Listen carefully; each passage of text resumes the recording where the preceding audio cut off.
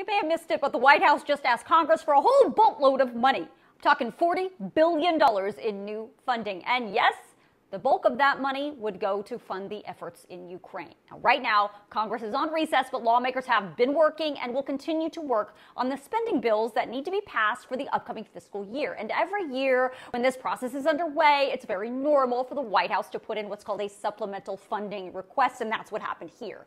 It's important for you to understand, just because this is what the president is asking for does not mean this is what he is going to get, especially with a recent pushback from some lawmakers about the money that's been spent in Ukraine. So here's what the president is asking for the first quarter of 2024. The vast majority of this money would be going towards military, financial, and humanitarian assistance for Ukraine. That includes several things like $13 billion for defense funds. Of that, $9.9 billion would be for equipment and replenishment of our own Pentagon stockpiles, $8.5 billion in funding for our State Department to provide economic and humanitarian security assistance, and $3.6 billion would be for continued military intelligence and other defense support. The president is also asking for about $4 billion in additional funding for border and migration efforts at our own southern border.